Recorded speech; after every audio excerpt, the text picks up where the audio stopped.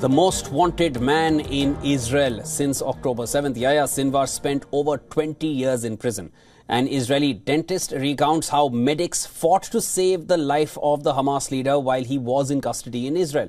Former Israel's prison authority dentist and head of intelligence division Yuval Bitton said doctors saved Yahya Sinwar's life after he was taken ill with a brain abscess, a rare but deadly condition that was the result of a root canal infection.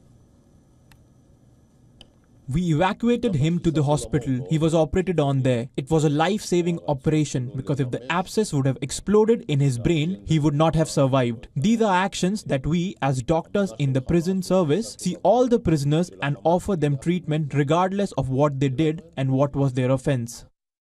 Sinwar was freed from jail in 2011 as part of a deal to secure the release from Gaza of Gilad Shalit, an Israeli soldier who was held hostage for more than 5 years. The former prison dentist described Sinwar as among the hardest of the Hamas leaders, driven by his desire to win the release of his former companions in Israeli jails.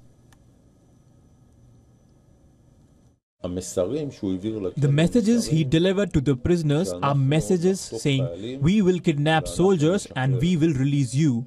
And this he did on October 7. The main objective was to kidnap soldiers and release prisoners.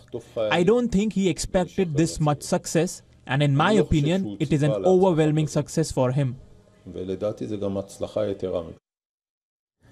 A former Shin Bet official who interrogated Yahya Sinwar for 180 hours in Israeli prison said Sinwar was the cruelest man he had ever met, describing how he killed 3 men using a razor during his time in an Israeli prison and 12 others at the Gaza Strip on suspicion of leaking information to the Israeli intelligence. I can say about Yahya Sinwar that he was the cruel man that I ever met, in my life. He was really cruel. He killed at least 12 people, at the Gaza Strip. All of them, he suspected that they cooperated with the Israeli intelligence. So he killed them with machete of butcher.